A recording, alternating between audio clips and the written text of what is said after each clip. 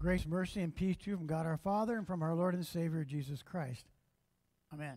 When I first saw the screen that's before you, I couldn't help be taken back a number of years to a church in Tennessee. We were trying to reach out to people who needed the gospel of Jesus Christ, and we had a map of faces. And that map of faces had one person missing.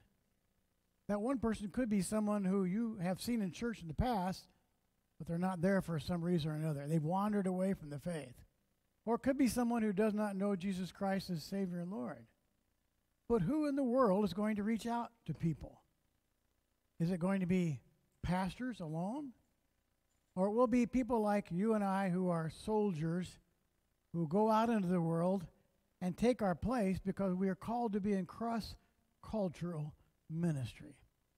We are into that today, and I pray the Lord will bless us as we understand what He calls us to do.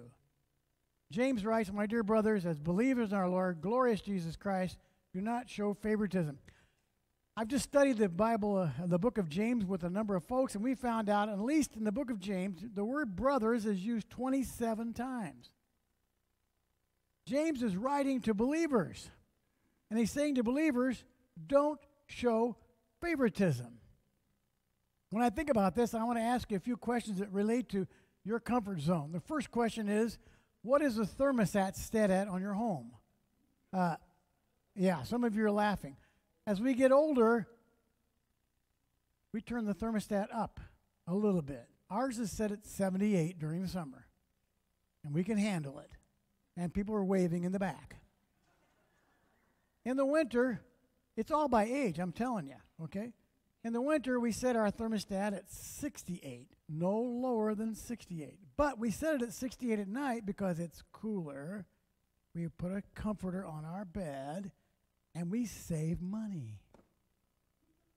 You can try it. We don't program our thermostat, but we know what our comfort level is. Matter of fact, I'm wearing a blanket today, and it's just a little warm, but it's okay. Where is your people thermostat set? Are you more likely to go into a room of 5 or 50? 5 people you know or don't know? Or 50 people that you know or don't know? This morning, I've been to 3 services. So far, I've known directly, when they reminded me, that I knew 2 people. Fortunately, I've grown comfortable being with people I don't know, and after the service, I'll leave. But you all still have to deal with each other and the world around you where you come in contact with people every day. I pray that we'll be led, as my verse says ahead of us here, that cross-cultural ministry is ministry motivated by the gospel of Christ in leading you to go out of your comfort zone into a ministry zone. You get the difference? It's uncomfortable with people who are not like you. Cross-cultural ministry begins at the cross. You'll notice in the next few slides that the word cross is there in many of the words. Jesus came across time and became one of us. St. Paul writes, when the time had fully come, God sent His Son, born of a woman, born under the law, to redeem those under the law. I like to call this today Christmas in September. You realize when we speak the creeds, as you've done, you state the fact that Jesus Christ was born. He was a real person. He lived on this earth. In my own reasoning, based on my own background, I would say that many people would say today, if Jesus Christ had been born today in our society, it would be in vitro fertilization. It wouldn't be a concept where Mary was a virgin at all.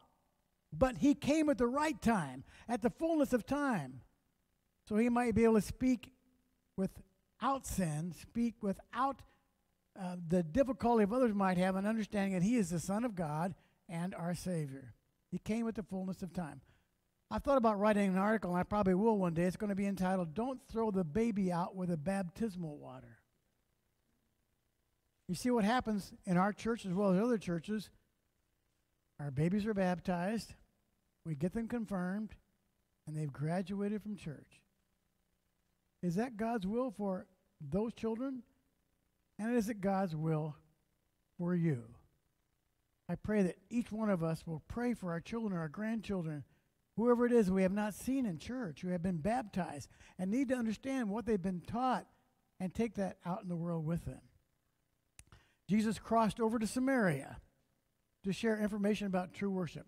Many of you know this story. I like to tell these stories and put it up there on the screen because it reminds us of what God speaks in his word. Jesus went to Samaria where Samaritans hated the Jews. And he's at a well in the middle of the heat of the day asking a woman to bring him some water. And she says to him, "Why do you come to me and why do you want water from me? You're a Jew and I'm a Samaritan." Jesus says, "Go find your husband." She says, "I have no husband." She said, "You're right." He said, "You've had 4 husbands and the one you're with right now is not your husband." Jesus spoke the plain truth, which we need to speak today. And that woman was so convinced about what Jesus said about true worship, she went back and told everyone else what he had done. How are you at telling everyone else what God's done for you? Do you know that we're really not likely to do that very easily? Many years ago, there was a survey put out about churches and how loving they were. Do you know where the Lutheran Church Missouri Synod came in? We are not in the Super Bowl. We came in 32nd out of all denominations. The challenge is, we know what God has to say. But as James puts it, faith needs to be followed by deeds. Even as weak as you are sometimes in your faith, God will use you. More about that later. Jesus crossed up the rituals and the regulations of his day. Jesus said the Sabbath was made for man, not man for the Sabbath. Jesus healed people on Sunday, or Saturday, their Sabbath, and the people of the church at that time were upset with him. They had so many rules. They had 622 rules to fulfill the 10 Commandments. How many of you can keep 622 rules? Let me give you one. If you were a tailor, by the way, if you were a person who sewed clothes, and you came to church today with a needle in your pocket, you broke the law. That's an unnecessary weight to carry. How many of you carried milk today over 100 feet? You might want to count those feet, because if you did, you'd be breaking the Sabbath according to their rules. The Sabbath was made for you. One of the things I sense about the Sabbath, and I am as guilty as others are, we filled our Sunday with too many things. From one sport to the next sport. I'm not sure. I do watch television, not in black and white. I do have color. In case you're worried about my age and what I might not know. I know how to use a smartphone even though I'm not that smart. But I do too much time with any one of those implements takes us away from time just to think. We need to think. We need to stop and say, "Lord, what do you want to do in my life with me?" Take time on the Sabbath. I worked as a registered nurse for about 14 years. I didn't have the Sabbath off. Quite often I worked on the weekends. And some of our nurses do today, and doctors as well. Pray for those people. Pray for them, especially those that work with COVID, that they get rest, because they need it desperately. There's a lot more we can pray about. Hopefully in the sermon you'll come up with a few other things that might be helpful to you. The Sabbath was intended for us for spiritual, mental, and physical restoration. Jesus' true glory is seen in the cross of Calvary. When he had received the drink, Jesus said, "It is finished." With that, he bowed his head and gave up his spirit. I don't know if you know this or not, but one of your family members here at where am I today? Where am I? Cedar Hill, thank you. I knew I was somewhere. I'm 76 years old. Give me a break, okay?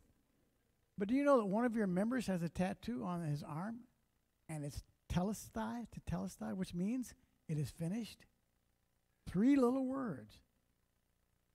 After Jesus went through all the suffering he could, and even more, he said those words to tell us that the work he had to do was finished. He died on the cross and rose again. I still remember a professor saying this before I left the seminary. Don't leave Jesus in the grave. Too many times we talk about Jesus' death, but we don't concentrate on the resurrection. Jesus Christ is risen from the dead. He lives. Jesus Christ returned across time and sits at the right hand of God. Jesus ascended into heaven. When he was blessing them, he left them and was taken up into heaven. Have you ever thought about what Jesus is doing now? Right now. You know he's going to come back someday. I shared this in the first service and second service. Maybe I'll share it again. Do you know at the time of the flood how many people were saved?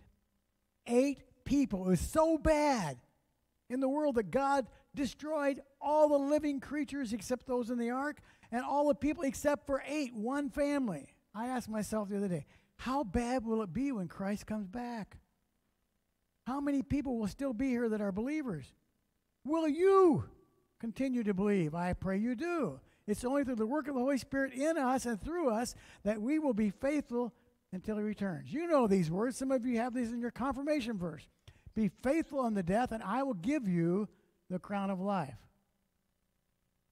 God calls us to be faithful. Jesus, by the way, if you're interested, is interceding for us. Can you imagine that? Jesus praying for us right now? Praying that we would remain faithful? Praying that we would see that he has a purpose for us in this world until he calls us home? We must admit at times that we create earthly barriers to cross-cultural ministry. James says this, if you really keep the royal law found in Scripture, love your neighbors yourself, you are doing right. But if you show favoritism, you sin and are convicted by the law as lawbreakers. At times, we consider others around us a royal pain instead of a royal opportunity.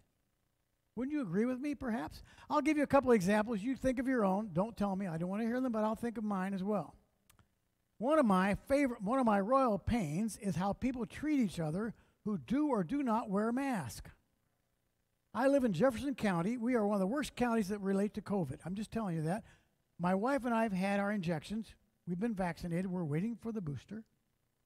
It'll be coming. But I go into stores like I did this morning at 6 o'clock in the morning. I didn't wear my mask this morning because there was no one else there.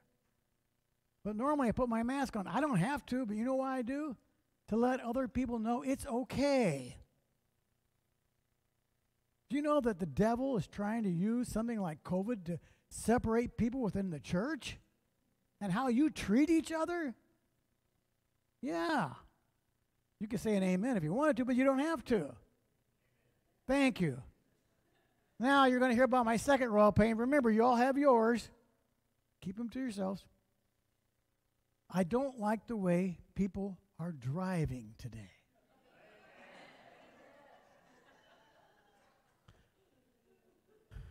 I took my grandson, who's 16 years old, out for a driving excursion.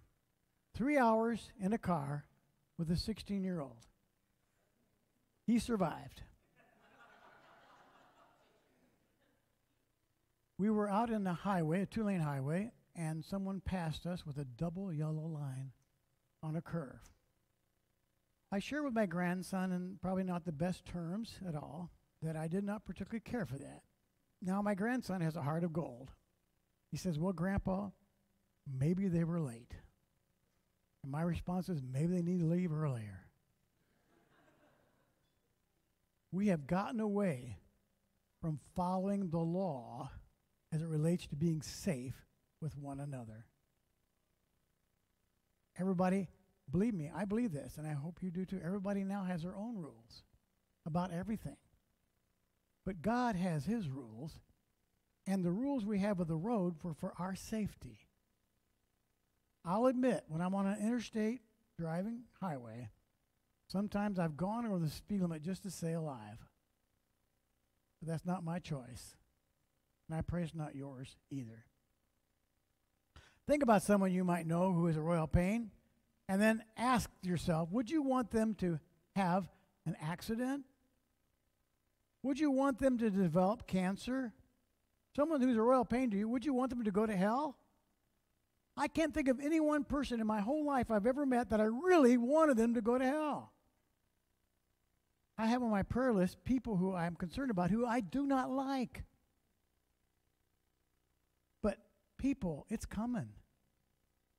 And unless we reach out to people who have a different culture, the unchurched culture, the sinful culture, they may not ever see heaven.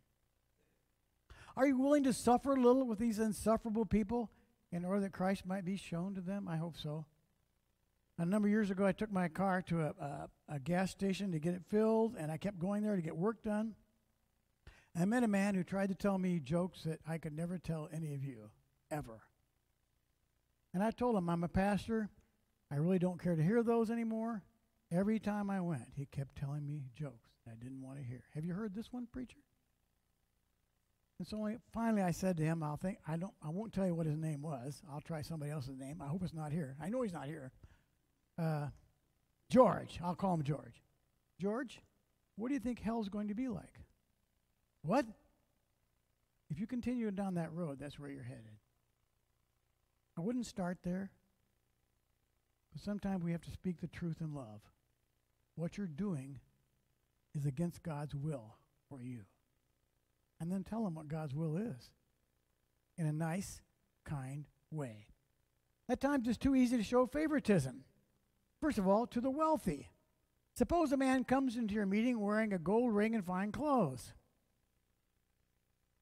James says sometimes we treat wealthy better than others because of what they can do for us. You scratch my back, I'll scratch yours. We're all tempted to do it, aren't we? Speaking through the Holy Spirit, James says no. Think about possibility of someone marrying someone because of his or her money or anything else.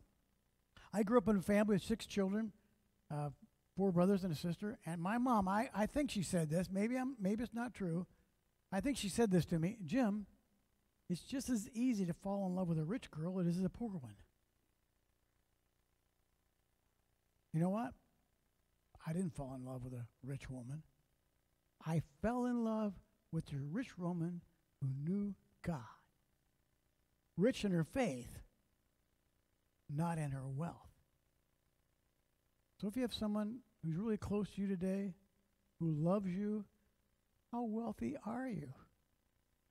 You have the true wealth that will last forever.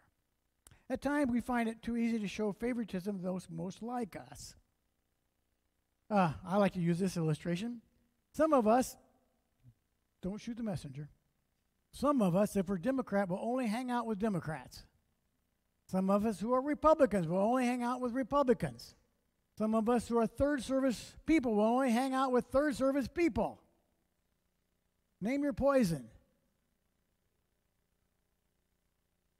I like this. Someone said this once. If both of us always agree, there might not be a need for one of us. Yeah, try that out in your marriage. Because if you agree on everything, something's wrong. I like this. A pastor wrote this in his newsletter last month. I thought it was great. He was talking about people getting along in the church. He said this.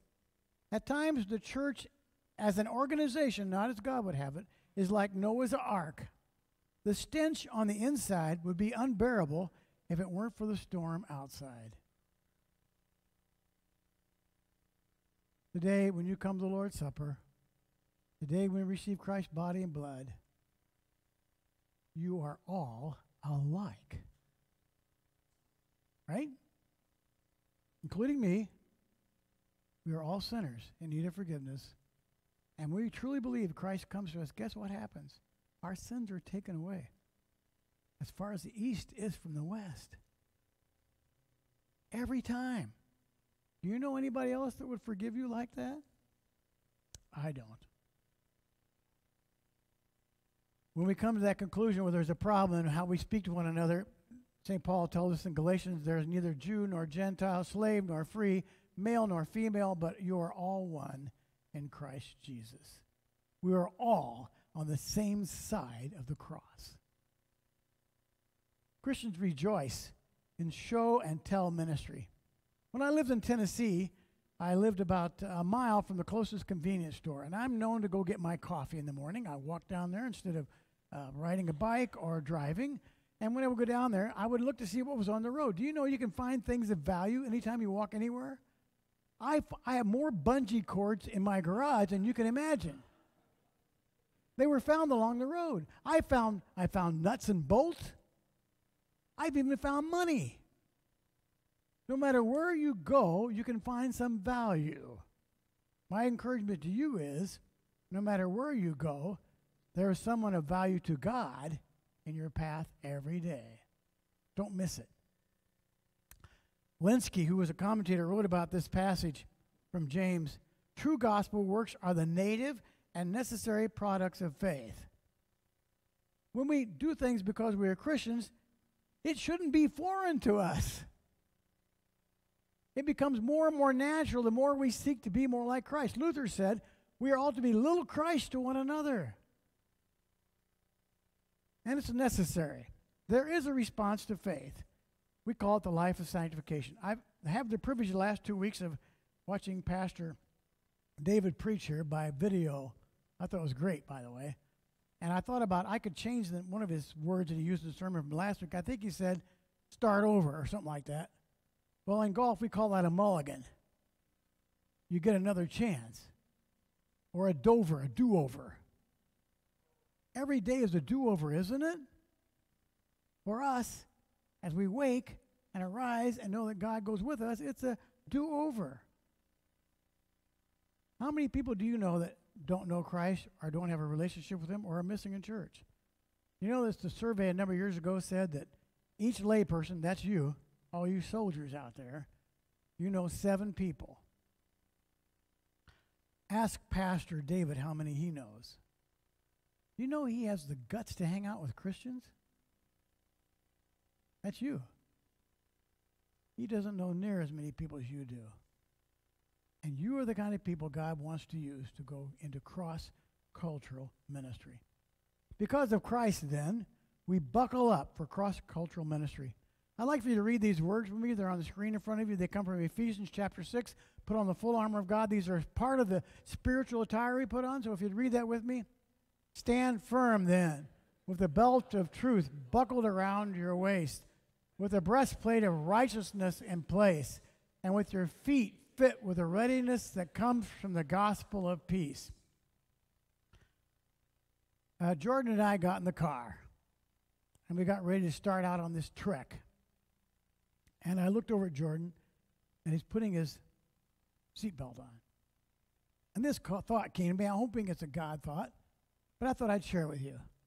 I said, Jordan, you're getting ready to put your seatbelt on. Let's start with the shoulder strap. When you put the shoulder strap on, remember you are covered with Christ's righteousness. And then when you put the seatbelt on, you put on the belt of truth. Now, the Bible is actually 100% true, but there are some other truths we need to recognize. Laws of the land are laws given for our protection. I will tell you that I've been doing that every day now. Sometimes I slip up, but if I don't put my seatbelt on, I got this little bell that reminds me, bing, bing, bing, bing, bing.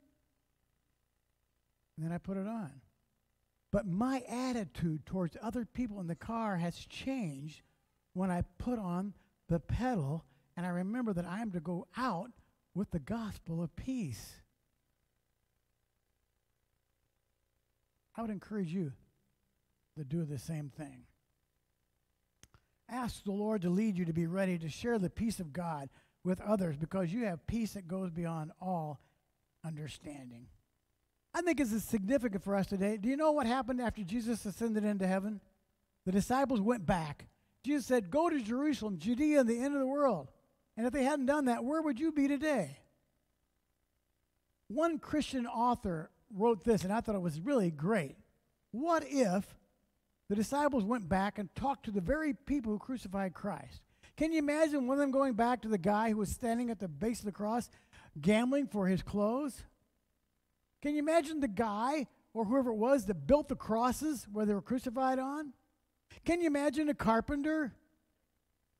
Can you imagine somebody who paves the highway? Can you imagine a police officer who was there when Jesus was arrested? If you are working anywhere, take your occupation. By the way, if you go back to the Bible, you'll find your occupation in some way. And there are people who need to know what you know. About 2 days ago, I think it was 2 or 3 days ago, I dream when I'm asleep. Sometimes they're not pleasant, sometimes they are. 2 days ago or 3 days ago, I was sleeping, and I dreamt that I was going to church to preach. Sound familiar? And I got to church, and I couldn't find the sermon. Locate it anywhere. And I was anxious as you could possibly be. Scared to death that I might forget that sermon. And there were other pastors there. And one of them, this is a dream, by the way. One of them came up to me and said, Jim, rely on Christ. My encouragement to you, as you go out into the world and seek to be soldiers of the cross, rely on Christ. He'll lead you into the place where he wants you to be. He'll lead you to the people where he wants you to be. And then, as you get ready to go out, buckle up in the power of Jesus Christ. Amen.